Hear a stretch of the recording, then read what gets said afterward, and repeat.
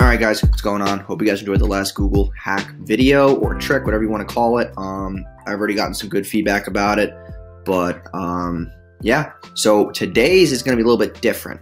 This is actually a trick that I learned from one of my mentors, who's really good at Google Ads. So after the last video, if you watch that, I use a lot of keywords. So I'll use about 100 different keywords. Now, obviously, a lot of them are broad match. Actually, all of them are broad match.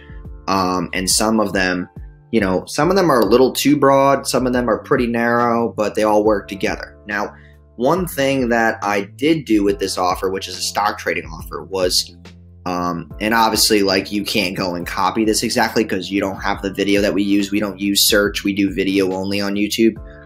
So within my campaign, we do about $1,200 a day. We've spent about 75 grand, 2,156 conversions. And I have several ad groups here that I use. And this is for a $97 a month stock trading group. And we're getting about $30 to about $41 the most in CPAs. Now, obviously, you need to give some type of campaign some time to optimize and do their thing. So, some of these are just basically starting to drop in CPAs as we optimize and as we get more data.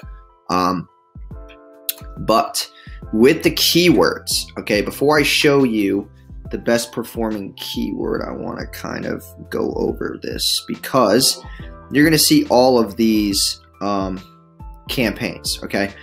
I mean, all these different keywords, and some of these keywords are broad. Some of them have like stock trading, stock advice, stock tips, all that kind of shit. Now, here's the problem.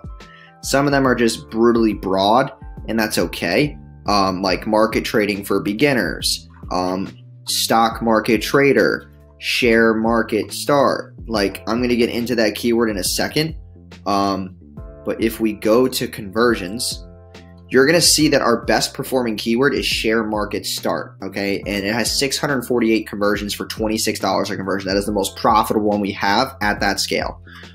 Reason why is because I took one word from the best 3 keywords and basically just made a random ass variation of it. Now, I tested variations like market share start and start market share, but share market start did the best. Now, if you think about it, you take the word share, which is like shares of stock, market, which is stock market, and start, which is start trading, or, start trading in the stock market, start trading stocks, whatever the case may be.